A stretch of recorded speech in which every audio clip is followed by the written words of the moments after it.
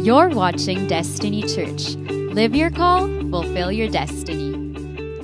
I'm JP, and on behalf of our senior pastors, Pastors Carlo and Shalene, I would like to welcome you here to our church. But before we continue, may I know if anyone here is joining us for the first time? Meron po ba?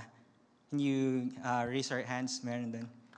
Oh yeah, wow, welcome po, no? Wow, welcome everyone. We're so happy that you're here joining us this morning. Just a brief introduction. So why do we call ourselves Destiny? Why of all the words that we could name our church? Why Destiny? Because we believe in that word, no? We believe that God has a wonderful plan, a wonderful destiny for us. In Jeremiah 29, verse 11, the Lord says there, no?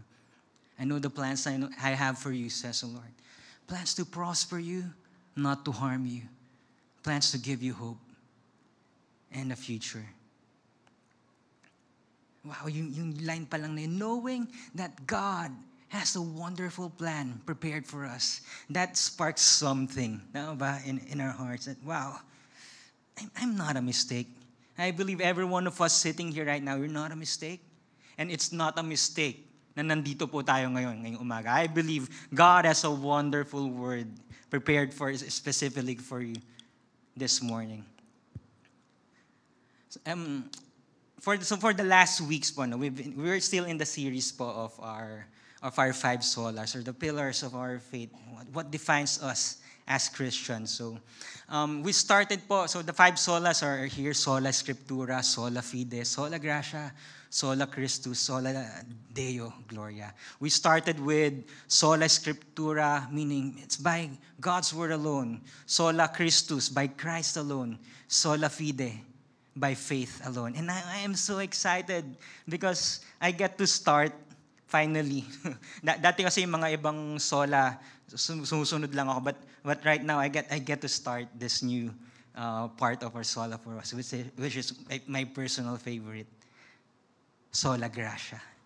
Sola gratia, or by grace alone. Let me give you a brief, short definition before we head on. What does sola gratia mean? What does by grace alone mean? It says here, sola gratia is simply acknowledging that the Bible teaches the totality of our salvation, that the totality of our salvation is a gift of grace from God. As it says in Ephesians chapter 2, verse 8 to 9, for it is by grace you have been saved through faith. And it is not from ourselves. It is the gift of God, not by works, so that no one can boast. It teaches us that our salvation is given to us by grace alone, given to us freely by God. Now, question that maybe we may be asking right now, is it true that it's only through God that we could receive grace? Si Lord lang ba talaga? Sa Lord lang ba talaga manggagaling ang grace? I want to start with this story. One time pa I was in along Pasong Tamo. I was waiting for something, and then I was praying. I was praying during that time. I was eating alone. I believe this is a mall. If I'm not mistaken, Uniwide, sa tapat ng Don Bosco, if you're familiar along Pasong Tamo. I was eating there, and then waiting for the car to be fixed kasi pinasok namin sa casa para ma-repair. I was just sitting there, and then I was praying, God, what do you want me to do today? Lord, I'm praying, God, Lord, thank you. You've been so good to me. You've been so good in my life. Your grace has been so sufficient. God, how do you want to use me today? What do you want me to do today? I was praying that. I walked out. Lumabas po ako ng mall. And I was walking. And malayo pa lang, may nakikita ako. There was this guy. Matanda na siya, si Lolo. May payong. Umuulan ng time na yun. May payong siya. And then he was walking slowly. And then, ako naglalakad pa rin ako. I'm still praying the same prayer. Lord, how do you want to use me? How do you want to use me today? lalakad ulit ako. Palapit na ako doon sa una hindi ko siya napapansin masyado. But then when I got closer to him, mas nakita ko na siya yung features niya. An old man, looking so tired. Raining hard, may payong, and then pagkita ko sa may bandages. There are bandages in his feet. And then I heard, di ba, pinagpipray ko, Lord, how do you want to use me today? I heard that still small voice. You know guys, ito when we pray, prayer is not just hindi siya a one-way communication. When we pray, God really wants to talk to us.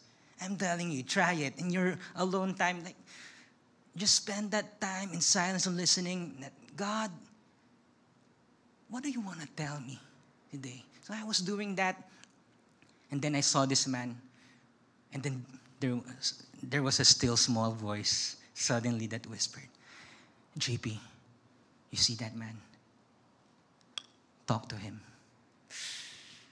Nung na-feel ko yun, I felt that conviction. Lalakad pa rin ako. Sabi ko, hindi galing sa Lord to. Ako lang to. Guni-guni ko lang to. Wala yan. Tapos pray ulit ako, Lord, what do you want me to do today? Nung mas lumapit na si Lolo, hindi na still small voice. Medyo mas lumalakas na, JP, see that man. Talk to him. Pray for him. Hindi si Lord to. Ako lang to. Hanggang sa nagkasalubong na kami. Nakasalubong ko na siya. And then, I saw him in his complete outfit, wearing torn jackets. Kaya pala siya mabagal maglakad. There were bandages on his foot. And hirap na siya maglakad. The point na tumigil na lang siya ay nagpahinga ng ganun. You see him, you would expect him to be begging for food, for money. But no, he was just there, slowly walking, and then I passed him. Nilagpasan ko. Hindi ako nakinig sa Lord. Paglagpas ko, after a few meters of me passing him, hindi na still small voice. Parang drum na, dug, JP, go back. Pray for that man. Yes, Lord. Sige, pray natin. I talked to him. I approached him. Lo, okay lang po ba kayo? Okay, kailangan niyo po ng tulong. It mind blown. I was expecting na an old guy na, wala ko pong tulong, lilimos po ako. I talked to him. You know what his reply was? Sabi ko, Lo, kailangan niyo pong tulong. Kasi nakita ko, parang hirap na kayo maglakad eh. I was expecting him to talk about it, the bandages on his feet. No, this is what he said. He replied to me. Gulat ako. Straight English. He told me, I've been walking for hours and hours this whole length of the street. I went to my previous employer asking for money because I need help. They wouldn't help me. And I walked again going to this government office believing that they could help me. I walked. The government official just said to me, sorry, there's nothing we can do. Sabi niya sa akin, all I needed, naiyak na siya, all I needed is 2,000 pesos so that I could bury my dead son. All I needed was 2,000 pesos to bury my dead child. No one could help me. This is what amazed me. Sabi niya, and you know what? When I was walking here, I was so tired. Sabi niya sa akin, you know what? I've been praying for someone to come and just help me. While I was praying, Lord, how do you want to use me today? On the other side of the street, there's this man. Lord, send someone to help me. Send someone to help me. I talked to him. I prayed for him. I gave him what I could give. And then I just left it at that. Sabi ko, Lord, ito lang po matutulong ko sa inyo. And then I prayed for him. And he told me, my son, God bless you. God bless you. And then he marched away. Before I go on to the end of the story, this was what I was thinking while I was preparing for this message. Si Lolo, I'll never forget his name, si Lolo Aurelio. Lolo Aurelio, He believed, he had faith that his former employer could help him. He had faith that maybe this government official could help him. He walked, and that's why he walked.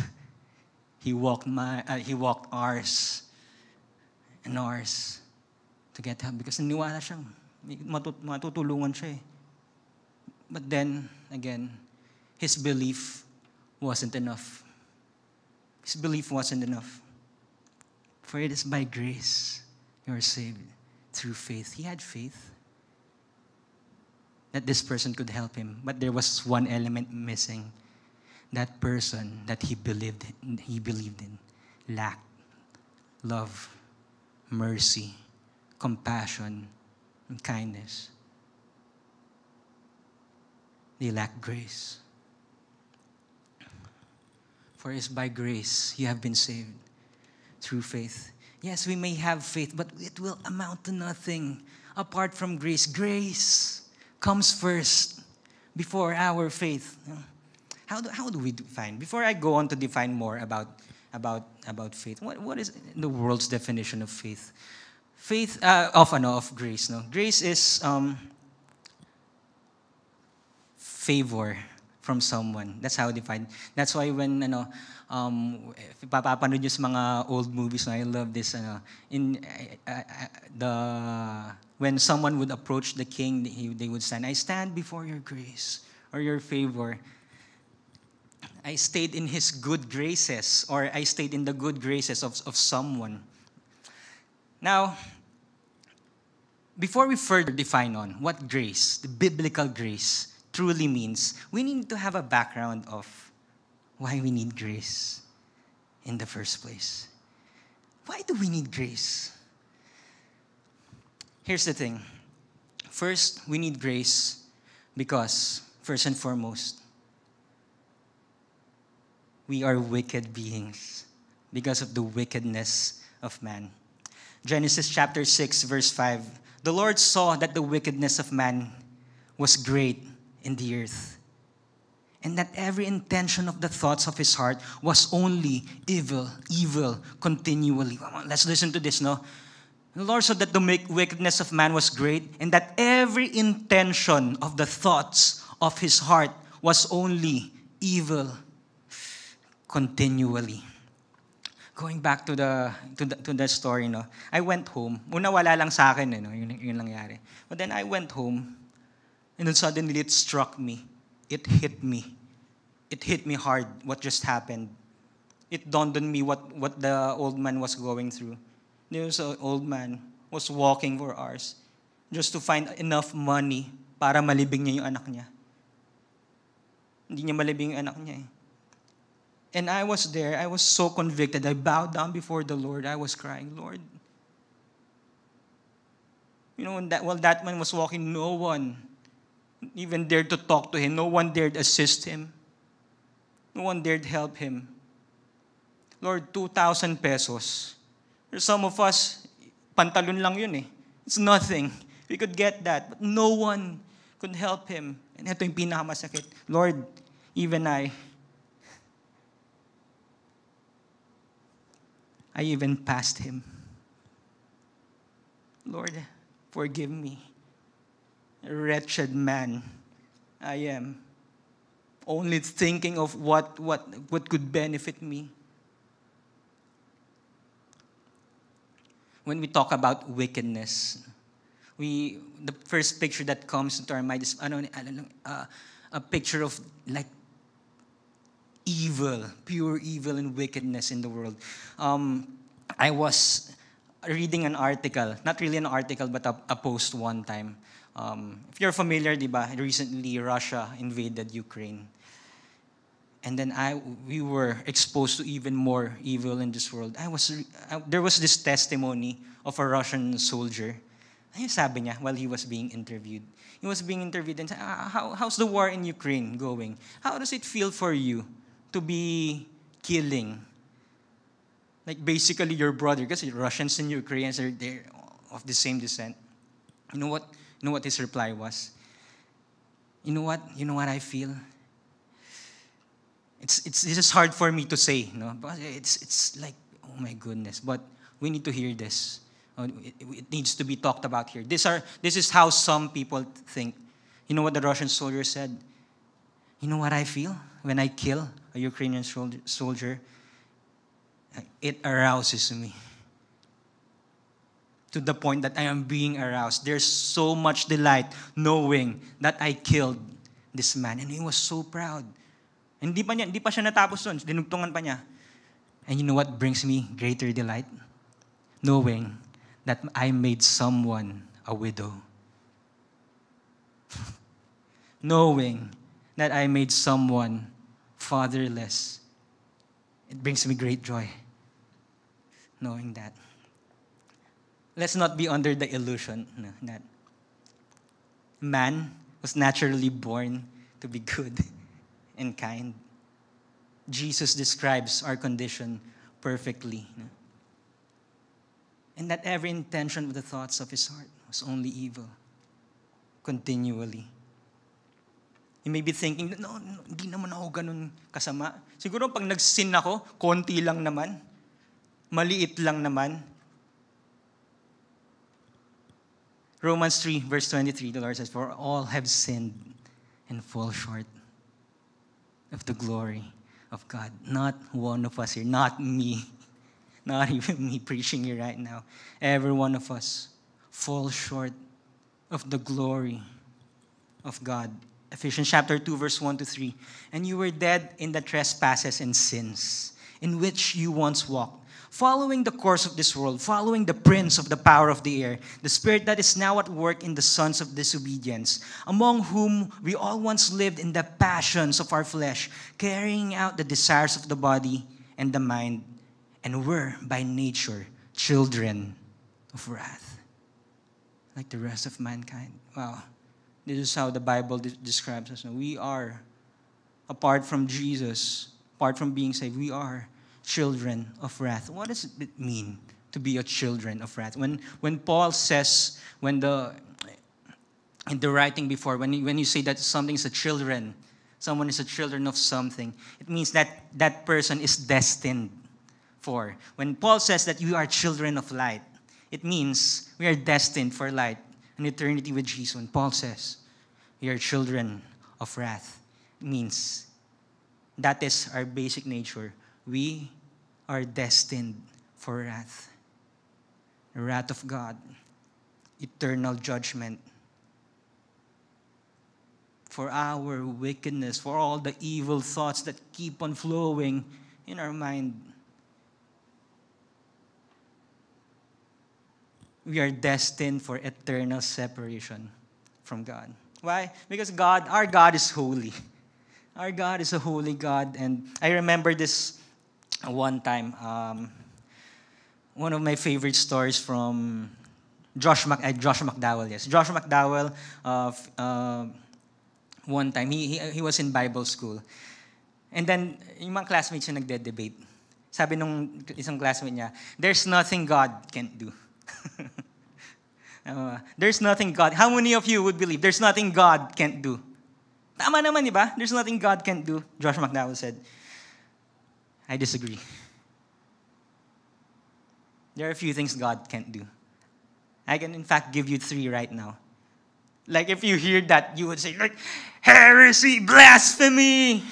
Our God can do everything. But then he says, I can give you 3 things. 1, God cannot lie. Tama ba? He will not lie.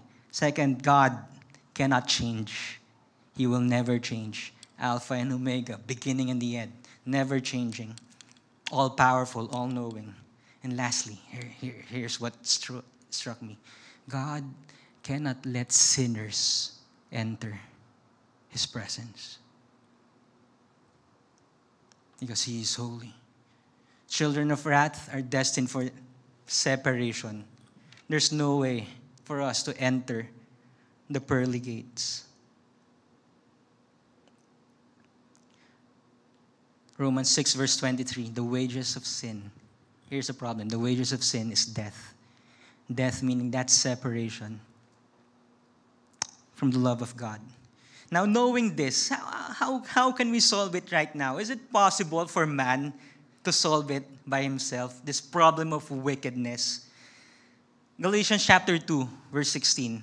Know that a person is not justified by the works of the law, but by faith in Jesus Christ. So we too have put our faith in Christ Jesus, that we may be justified by faith in Christ and not by the works of the law.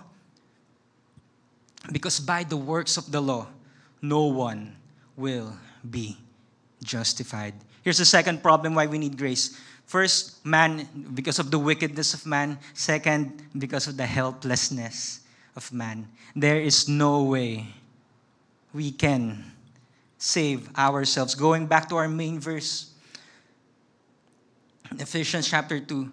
For it's by grace you have been saved through faith, and this not from yourselves. It is the gift of God, not by works, so that no one can boast. Isaiah chapter 64, verse 6. All of us have become like one who is unclean, and all our righteous acts are like filthy rags. We all shrivel up like a leaf, and like the wind, our sins sweep us away. All of us have become like one who is unclean. Ano daw yung itsura ng righteous acts natin? Maybe we are here right now, no? We may be claiming, di naman ako ganun kasama. Mabait naman ako. Actually, Lord, lagi nga ako nasa Sunday service eh. Actually, Lord, tumutulong nga ako sa mahihirap. Pag may charity nga akong tinutulungan. Saka magkasala naman ako, Lord. Konti lang. What does the Bible say? All of our acts. The righteousness that we think we have. Filthy rags before the Lord. We can't save ourselves. Who can save us then? What then is the answer? Before I go to that, I want to read Jeremiah 17, verse 9, to further drive the point. Jeremiah 17, verse 9. The human heart is the most deceitful of all things and desperately wicked. Who really knows how bad it is? Wow.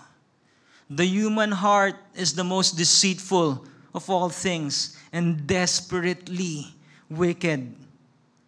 Who really knows how bad it is? No, two things that we could get from this verse. Number one, it perfectly describes who we are. If we become honest with ourselves and just check our thoughts. While I was preparing this, there's a conviction coming upon my heart. And napapatanong ako sa Lord na, Lord, ba't nga ba ganito kasama yung puso ko? You know, I may be standing here right now. I do not claim to be righteous or what. Actually, while I was preparing this message, I was teary and I was convicted. This is one of the messages that's so hard to preach. When I was studying this, the heart is this desperately wicked. Pinaalala sa akin ng Lord yung thoughts ng heart ko. Kala mo mabait ka. You remember the time you were driving? Sabi ng Lord sa akin. And then someone cut you off. What went on to your mind? I'll just be honest, no? What went on in your mind? If pwede lang manakit ng tao, ginawa ko na. Have you ever had that time that someone is light to you? Kahit konti lang naman, nainis ka, nakapila ka, may sumingit sa pila, may nakaaway ka, nag-post ka, nag-comment siya sa post mo, nainis ka. What was running through your mind? If you were like me, Lord, pwede lang saktan to eh. Pwede lang manakit eh. And then mapapacheck ka, ba't ako ganito mag-isip? Lord, I'm sorry. These thoughts. Why? The human heart is deceitful above all things, desperately wicked. Next, and then it ends by, who really knows how bad it is? I can tell you, I think this is my bet, no? No one in this world, no famous psychologist, psychiatrist could really deeply describe the depths of a human heart. I can only think of one person as a person of Jesus Christ. Ito na, binigay niya na. You know how I would describe the human heart?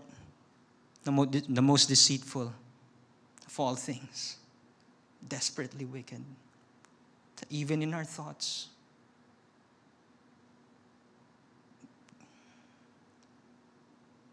The writer asks the question, who really knows how bad it is?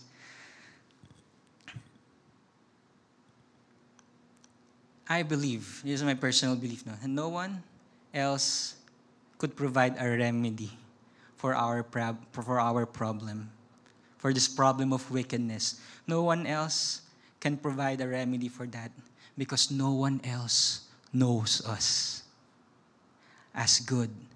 No one else knows us closely, as intimately as our Maker. No one else can provide a remedy for our sin because no one else knows us. Psalms 139 verse 13 to 16.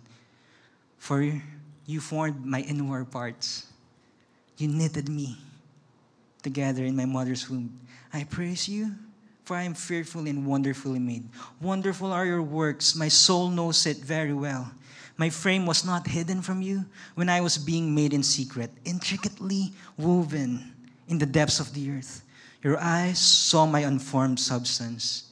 In your book were written, every one of them, the days that were formed for me, when as yet there was none of them. No one knows us better than Jesus. While we were being formed in the womb, He already knew us. He knows what's going on in our hearts. He knows our plans. He knows what's going to happen. No one else.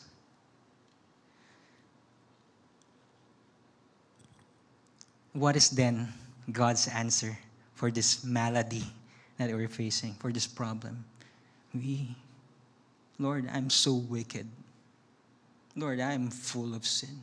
And Lord, there's nothing I can do to help myself, Lord. What is the answer? The answer is one word. Grace. For all the wickedness and sin upon sin of men, grace. Can someone come up here? No, I believe this will be better with some music. What is the grace of God?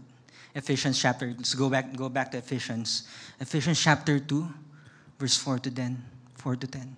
But God, being rich in mercy, because of the great love with which He loved us, even when we were dead in our trespasses, made us alive together with Christ. By grace, you have been saved.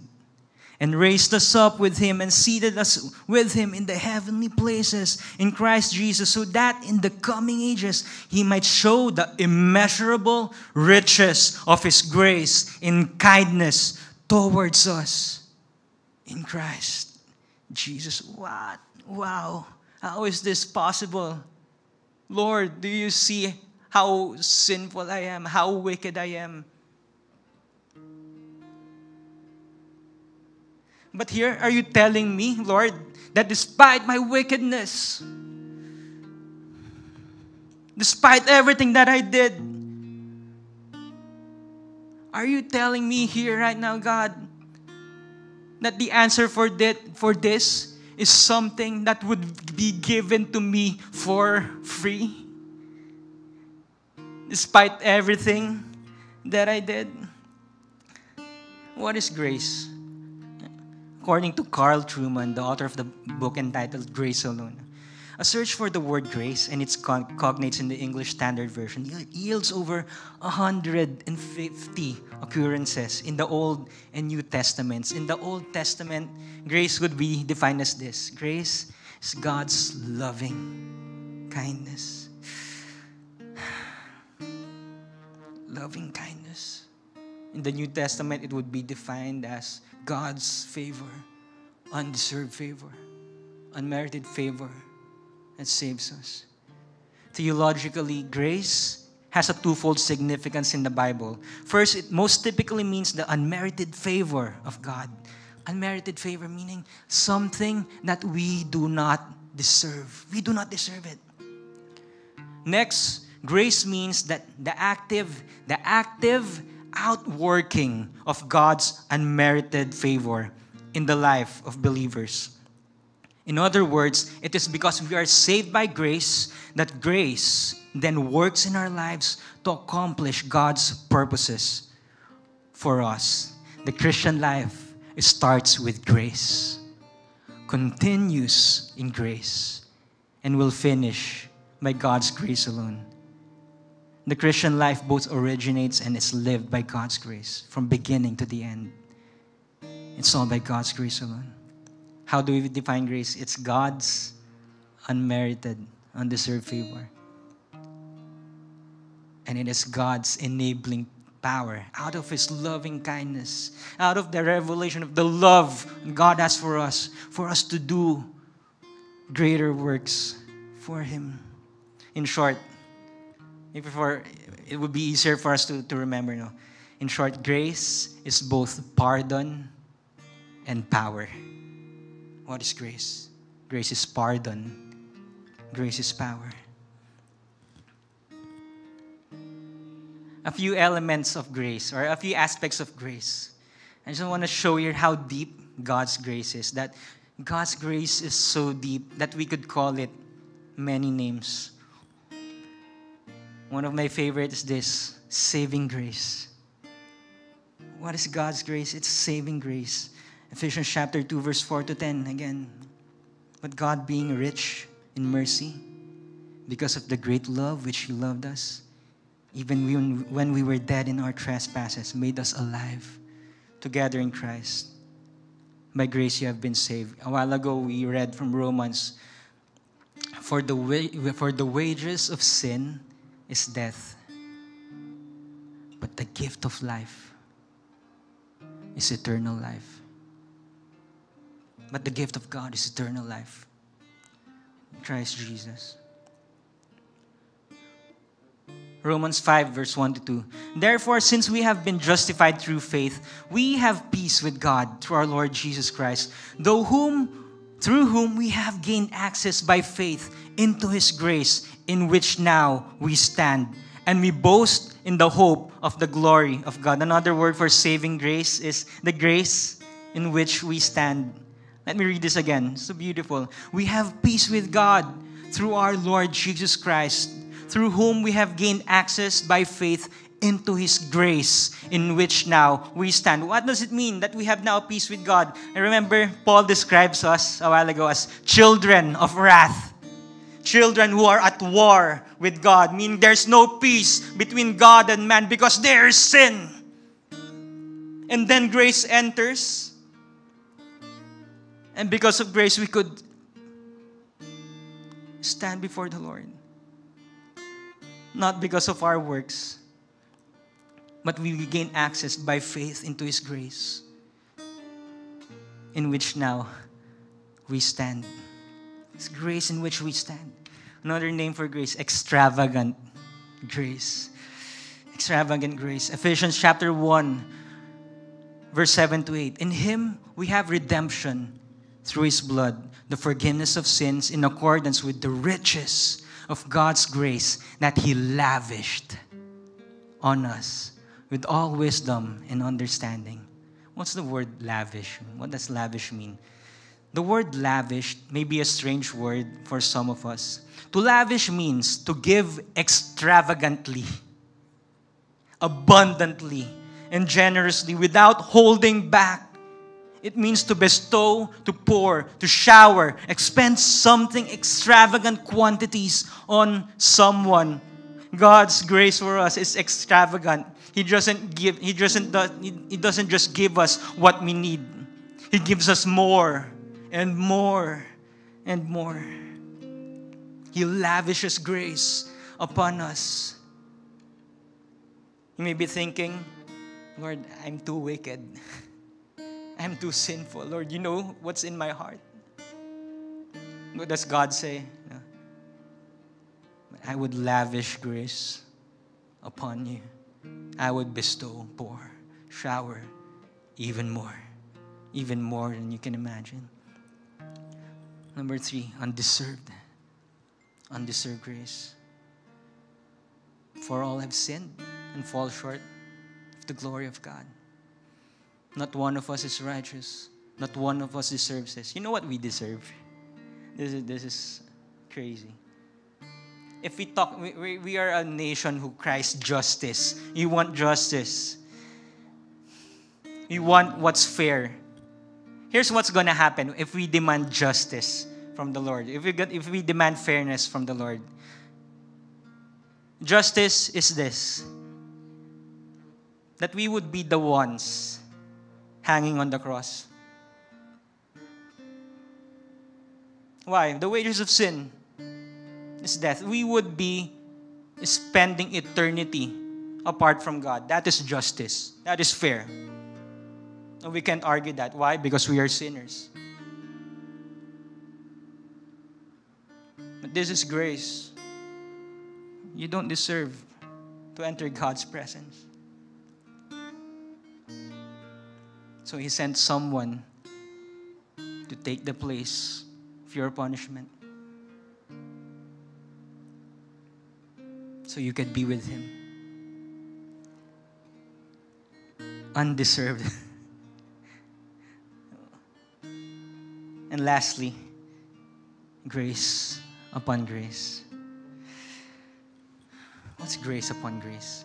John chapter 1. John testified concerning Him. He cried out saying, "This is the one I spoke about when I said, 'He who comes after me has surpassed me because he was before me.'" Listen, out of His fullness, we have all received grace in place of grace already given. For the law was given through Moses. Grace and truth came through Jesus Christ. No one has ever seen God, but the one and only Son, who is Himself God and is in closest relationship with the Father, has made Him known. Listen, out of His fullness, we have all received grace in place of grace already given. What does this mean? Jesus is full of grace. And John says that, I'm reading from an article.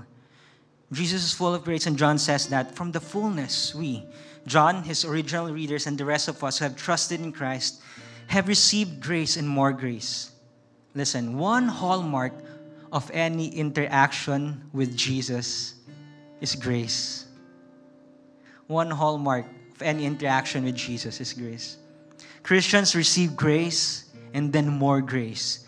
Grace serve on top of grace. Grace, and then in place of that, more grace. That the point is that Christ is full of grace. And those who know Him get showered with grace. When we were preparing for this preaching, this came from Pastor Carlo. We see grace in different lights. It is not intangible because we see it in the personhood of Jesus Christ. Jesus Himself is grace. Grace upon grace. And maybe you don't fully get it yet right now, but I'm going to end with this story I'm sure you're all familiar with. And then here, in this story, I'm going to show you what extravagant grace, what saving grace, what undeserved grace, what grace upon grace really means. It's the story of the prodigal son. Luke 15, verse 11 to 22.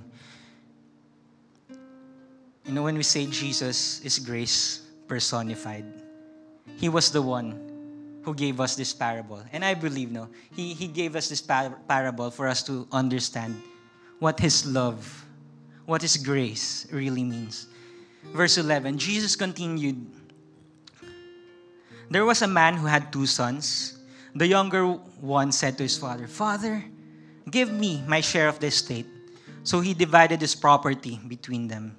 Not long after that, the younger son got together all he had, set off for a distant country, and there squandered his wealth in wild living. After he had spent everything, there was a severe famine in that whole country, and he began to be in need. So he went and hired himself out to a citizen of the country who sent him to the fields to feed pigs. He longed to fill his stomach with the pods that the pigs were eating, but no one gave him anything. So this is the story, of the prodigal son. What did the prodigal son do? Sabi niya sa tatay niya, "Tay, pwedeng makuha ko na yung mana ko." That's wrong in two senses, because number one, he's the youngest son. And during that time, yung mana mapupunta sa oldest son. Second, di pa naman patay yung tatay niya. Kinuha niya na yung mana niya. So, alam mo, like, the gravity of what he did. It was as if telling his father, "Dad, I don't want to have anything to do with you anymore."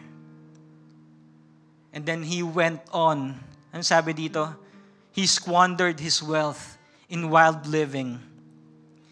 He spent everything that we had. He went after pleasure, after pleasure, after pleasure.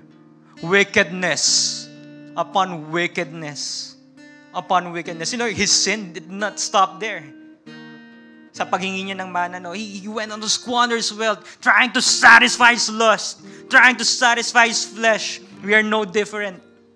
We are no different. You know what happens when we sin? Parang siguro inisip natin, hindi naman ako ganyang kasama. I'm not like the prodigal son. You know what happens when we decide to commit sin? No matter how small it is. It is us telling the Lord, "Lord, I want to be separated from you. Lord, I don't want to have anything to do with you. I want to leave your house." Why? Because sin separates us. Sin separates us.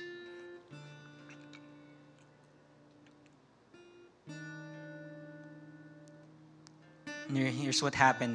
While he was squandering his wealth, naubos yung kayamanan niya.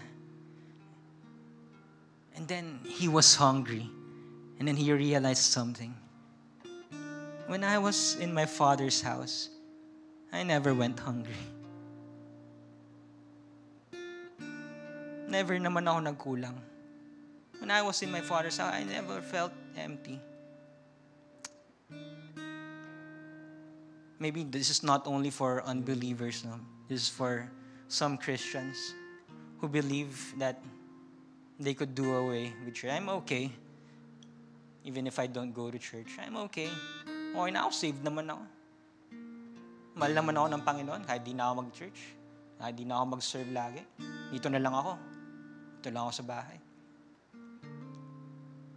For those of you who feel that right now, isn't it true that the more you distance yourself away from God, from the church, the more that emptiness creeps in?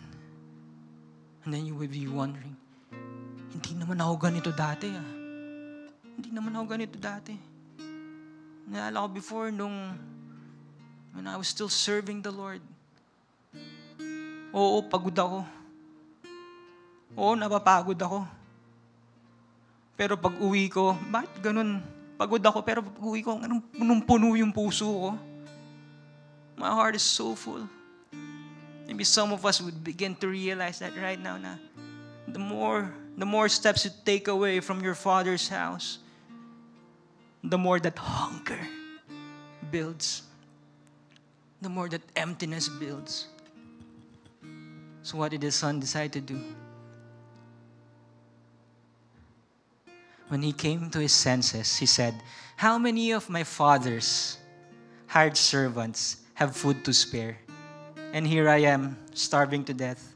I will set out and go back to my father and say to him, 'Father, I have sinned against heaven and against you. I am no longer worthy to be called your son. Make me like one of your hired servants.'" So he got up and went to his father. I like us to focus on this verse. No? It says here, the son, he rehearsed Kung ano yung sasabihin niya sa tatay niya. Sabi niya, I'm no longer worthy to be called your son. Make me like one of your hired servants. Just remember that line. Make me like one of your hired servants. What does that mean? The son wanted access again to his father's household. He knew that he lost his access when he disregarded his sonship. So anong iniisip niya? Para makabalik ako sa house ng tatay ko, maybe I could work it out. Maybe my father would accept me as his servant. So he got up and went to his father. Now I was reading studies on it. Sabi some scholars would say, is it possible that the son at this point wasn't even really truly repentant? Possible kaya na umuwi lang siya kasi gutom na siya eh. Kailangan ko na ng pagkain. So, naisip niya, yung mga servant nga sa bahay ng tatay ko, hindi nagugutom. So, siguro pag naging servant ako, maybe I could work it out. And finally my hunger would be satisfied. Some would argue na maybe the son wasn't even truly repentant by then. But he still decided to go home, rehearse his line, try to make his father accept him as a servant, and make that long journey home. And then, everything changed. Everything changed when this happened. That mentality of being a servant, of working out his problem, of not being truly repentant, everything changed when this happened. So, listen, so he got up and went to his father. But while he was still a long way off, his father saw him and was filled with compassion for him. He ran to his son, threw his arms around him, and kissed him. This is big. This is big. Why? What does it mean that the father ran towards his son? Maybe sa atin parang okay lang yung running, a father running towards his son. Di ba? Parang Hollywood movie lang na dinidepict niya. Parang yung mga drama na, anak! And parang for us, it's something happy and so na tear-jerking to watch. But for the Hebrews during that time, it was abominable. It was humiliating. Men do not run. Especially men of his stature. Yung tatay, there's no way you would see a Middle Eastern man run. Why? Because their outfit was this. Yung suit po nila, it looked like a long gown. It went to their feet. And you wouldn't be able to run in that, no? So imagine, no, parang naka-skirt ka. So tatakbo yung tatay, kailangan niyang ganun siya tatakbo. Pero hindi niya gagawin, hindi siya makakatakbo. So what will he do? In order for him to run, he needs to pull up his garment. Pull up, hinain niyang ganun. Ano mangyari? His bare legs would be exposed. Almost half naked. And could you imagine him running in his household, almost half naked, running like that, humiliating himself in front of the people. Not only that, ito pa yung isang nakakamangha dito sa story na to, no? When the son went home, while he was still at the edge of his father's territory, the father already saw him. Ano yung sabihin nun? Is it possible that from the first day that the son went away from his father, from the first day, from the day that he said, Tay, ayoko na sa'yo, kunin ko na yung mana ko, alis na ako. And then he went out. His father was watching his son walk away with his riches, strolling along up until the edge of his household, of his territory, until hindi niya nakakita yung anak niya. And from that day, even from that day, the father waited from day one. Is it possible? No, there's only one reason eh. Bakit yung tatay yung unang nakakita dun sa anak? Why not the other people? There's only one reason. What? The father was waiting this whole time for his child to come back to him. Why was he waiting? Why did he wait? Why did he humiliate himself? Why did he have to run? Because of this. In the first century, a Middle Eastern man never ran. I'm reading from the article from Biola. If he were to run, he would have to hitch up his tunic so he would not trip. So why did he run? Kenneth Bailey, author of The Cross and the Prodigal, explains that if a Jewish son lost his inheritance, just like what the young man did, among Gentiles and then returned home, the community would perform a ceremony called the Kezaza. So there's a ceremony called Kezaza. What is that? They would break a large pot in front of him and yell, "You are now cut off from your people." The community would totally reject him. So, what's gonna happen if the young man returned? And kung yung tatay niya, kung hindi yung tatay niya na una nakita sa kanya, the villagers could perform the Kezaza. Makita nila, "Uy, ito yung bastos na anak ko. Ito yung walang yung anak. Binustos niya tatay niya. Tapos ngayon babalik-balik siya dito. Kunin niyo yung pot. Come on, get ready with the pot. We're gonna perform the Kezaza. We're gonna break it in front of him and we're gonna reject him. We're gonna harm him. We're gonna humiliate him so that he would never come back to this house." Why did the father run? He probably ran in order to get to his son before he entered the village. Listen, the father runs and shames himself in an effort to get to his son before the community gets to him. So that his son does not experience the shame and humiliation and taunting and rejection. The village would have followed the running father, would have witnessed what took place at the edge of the village between father and son after this emotional reuniting.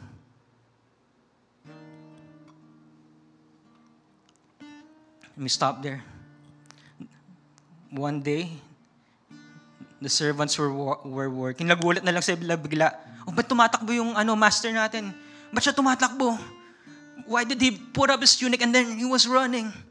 So lahat sila nagulat. Pwedeng nagtakbuhan din sila, sunundan nila. Sir, ba't ka tumatakbo?" Only to see this. Their master hugging this young man who they recognize as the one who left them, who rejected them. And you know what they realized that time? When they saw the father hugging his son, they said, "There will be no Kezaza ceremony today." There would be no Kezaza. The son has been restored. Father humiliating himself. You know, when the time came and Jesus was about to be crucified, you know what they did to him? They crowned him with thorns. Hinagupit yung likod. They took away his tunic, his robe. Went on the cross, bloody, naked, humiliated. It was no accident that Jesus was the one who preached this parable, because he knew what was about to happen. Just as the Father humiliated himself to save his son, Jesus was going to humiliate himself to save his children who turned their backs on Him because of sin, who did not deserve this grace that He was about to pour upon them. But still, He carried the cross, humiliating Himself. Just to tell the world, just to tell Satan that there would be no kezaza ceremony for my child. Are we so different from the prodigal son? Do we really deserve this love? That the King of Kings, the Lord of Lords, Maker of the universe, He who placed the stars in the sky, would come down in this lowly earth and humiliate Himself to save us. We do not deserve it. Grace, undeserved grace, saving grace.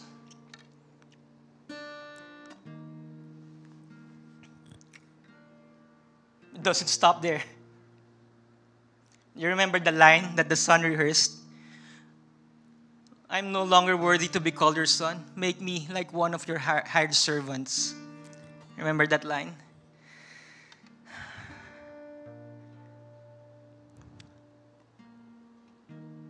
But when the father, filled with compassion, ran to his son, threw his arms around him and kissed him, you know what the son said? I'm sure nirehearse niya na yung line na yun. Na, Father, just make me like one of your servants. You know what the son said? The son said to him, Father, I have sinned against heaven and against you. I am no longer worthy to be called your son. You see something's missing. Right? Something's different. The son was rehearsing it again and again. Accept me as one of your servants. But when he went to his father, what happened to the line? What happened to being a servant? Two ideas that scholars believe that happened. One is because the son was there when the son was making his confession. Even before the son could say, Father, make me like one of your servants, the father cut him off. The father cut him off. Another is this. The son rehearsed the line, Lord, Father, make me your servant. But when his father hugged him, tears flowing from his eyes, son, I'm so happy you're here, you returned. What did the son say? Father, I have sinned against heaven and against you. I am no longer worthy to be called your son. But he stopped short of saying, make me like one of your servants. Why? Because when he experienced the Father's love, the Father's grace and embrace, he knew he no longer needed to work in order to be accepted. Whether it was omitted because the father cut him off or the son did not say it, one thing that God wants to make clear here, we don't need to be servants. We do not need to work for salvation, for grace. It's God saying, Nak, it's okay. You don't need to do anything. You are my son. You are my daughter. Welcome back. Welcome home.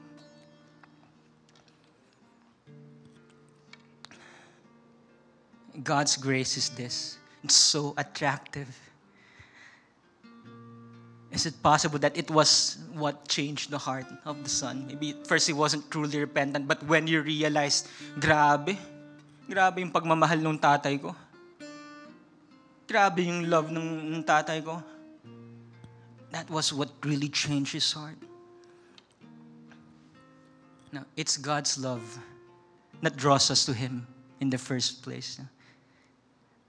By grace, through faith.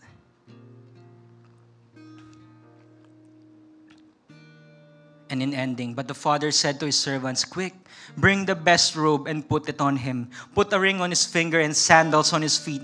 Bring the fattened calf, and kill it. Let's have a feast and celebrate. For the son of mine was dead and is alive again. He was lost and is found." So they began to celebrate. This is what God's grace does. Now, God's grace has the power to restore. God's grace is extravagant. Grace upon grace. When the son was hugging his father, that's where he experienced, ito pala, this is what it means to have grace upon grace upon grace. Despite my many sins, despite me leaving him, despite me squandering his wealth, he hugs me. He restores me. Gives back what was lost. Grace upon grace upon grace. He experienced it through what? Through the hug of the Father. We experience it through what? Through Jesus. For God so loved the world, He gave His one and only Son. Whoever believes in Him will not perish, but have eternal life.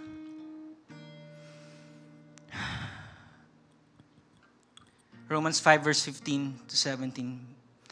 But there's a great difference between Adam's sin and God's gracious gift. For the sin of this one man, Adam, brought death to many. But even greater is God's wonderful grace and His gift of forgiveness to many through this other man, Jesus Christ. And the result of God's gracious gift is very different from the result of one man's sin. For Adam's sin led to condemnation.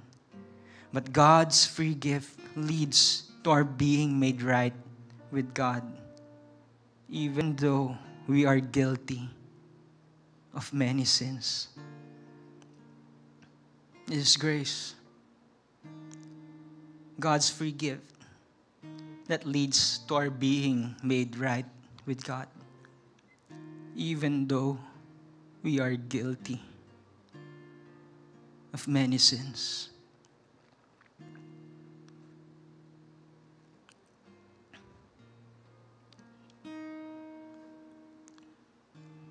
Anyway, I just want to invite everyone to pray right now.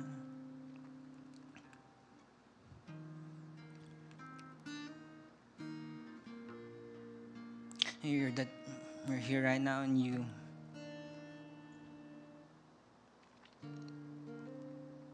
want to tell the Lord, Lord,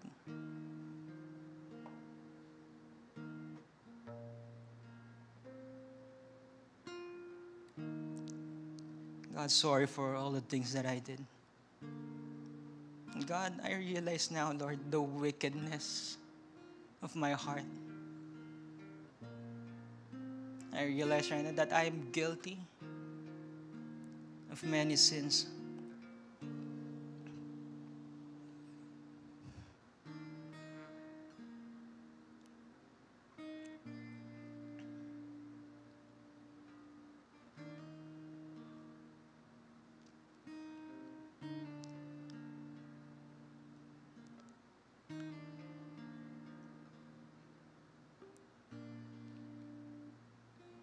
And Father, right now, Lord, I also realize, God, what you did.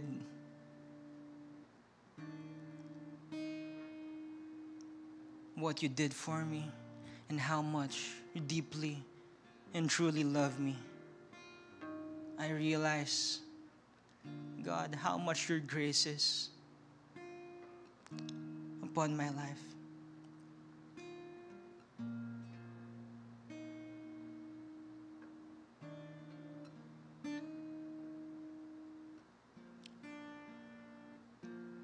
And right now, Lord, I just want to turn away from my sins.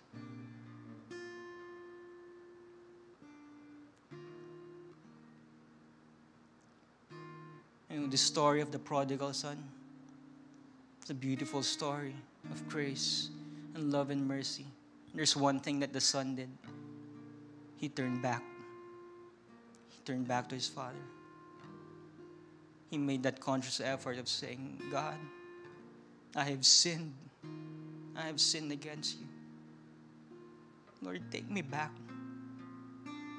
Take me back into your household.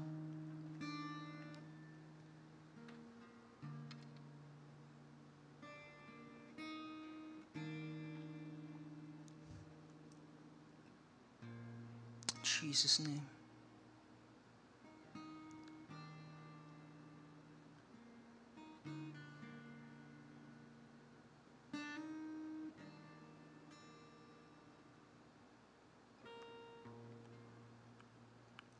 In Jesus' name. Father, thank you, God.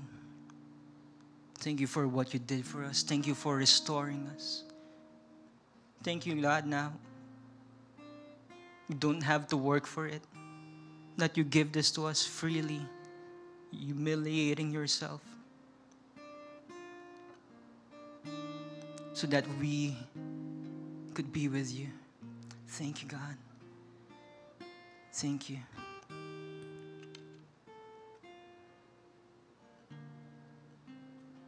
What is the result then of this grace that has been given upon us? Is it because God has grace upon grace for us? We can continue to sin and sin more? I believe that when the son hugged his father, he knew one thing. God, grabe pagmamahal mo sa akin, Lord. Lord, I never want to break your heart again. Lord, I realize what you did for me. What you sacrificed for me. Lord, I do not want to break your heart again. Lord, I don't want to be away from you again. What does grace do? Grace calls us to do better. You know, if we are not changed by grace, A.W Tozer said, if you are not changed by grace, then we are not saved by grace. Grace changes us. So right now, allow the Lord to change you. And tell the Lord, Lord, thank you for what you did, Lord. From now on, I'm going to do better, God. I'm going to do better. Ephesians chapter 2, verse 4 to 10. For by grace you have been saved through faith. And this is not your own doing. It is the gift of God. Not a result of works, so that no one may boast. For we are His workmanship, created in Christ Jesus for good works, which God prepared beforehand, that we should walk in them. For by grace you have been saved. For we are His workmanship, created in Christ Jesus for good works, which God prepared beforehand, that we should walk in them. I invite everyone to stand right now.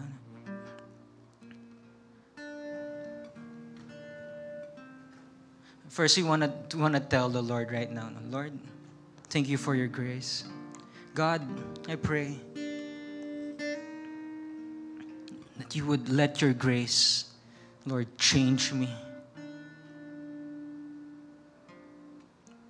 and renew me.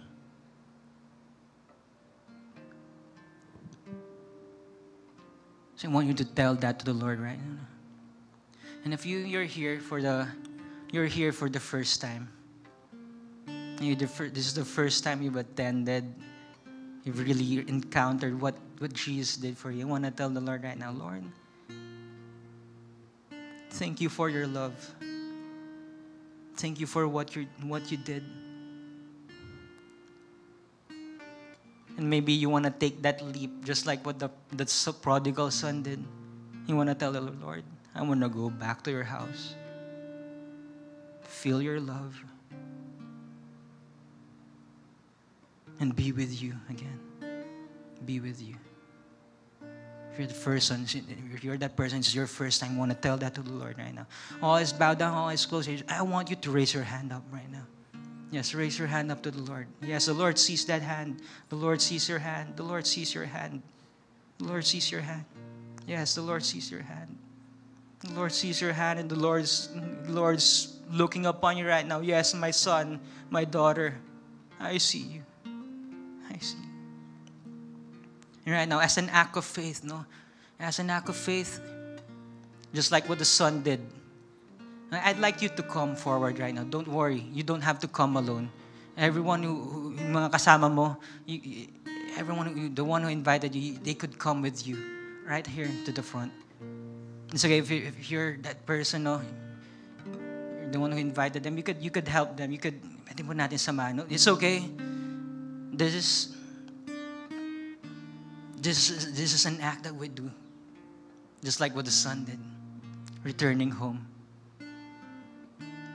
Lord the Lord. Sige po, it's okay. We could.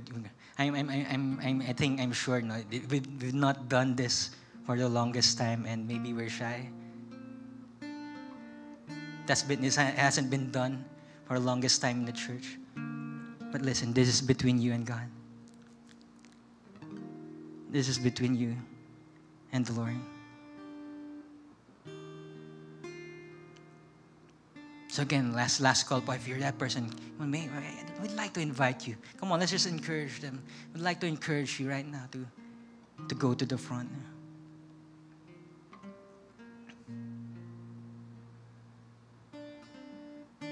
Jesus' name. Amen, amen. It's okay. It's okay if you still have that, nag-alinlangan pa tayo. It's okay. The Lord sees your heart. The Lord sees your hand. For those of you who raise your hand, I want you to follow me in this simple prayer. Lord Jesus, thank you for my life. Thank you for dying on the cross for me. Father, from this day on, we accept you in our lives, in our hearts, as our Lord and our Savior. And we promise to love you all of our days.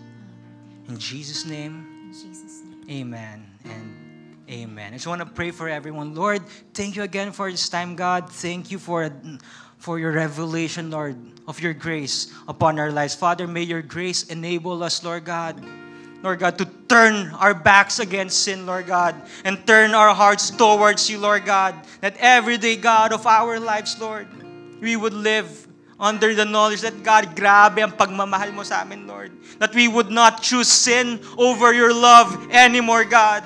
In the name of Jesus. In Jesus' name. Father, we thank you and we praise you and we lift to you all the praise and all the glory. In Jesus' mighty name we pray. Amen. And amen. You're watching Destiny Church. If you would like to check more resources or donate to this ministry, you can download the Destiny Church PH official app or log on to www.destinychurch.org.ph/give.